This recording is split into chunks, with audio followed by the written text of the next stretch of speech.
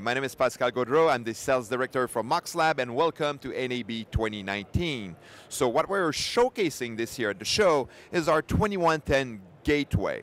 So we do have the live demo here at the show. What we're basically showing is that we can have a legacy camera with an SDI output go into a 2110 gateway to be converted into a 2110 stream. So if your workflow now has been converted into 2110, you can actually still use your legacy-based camera or any devices that actually have SDI, 3G SDI output.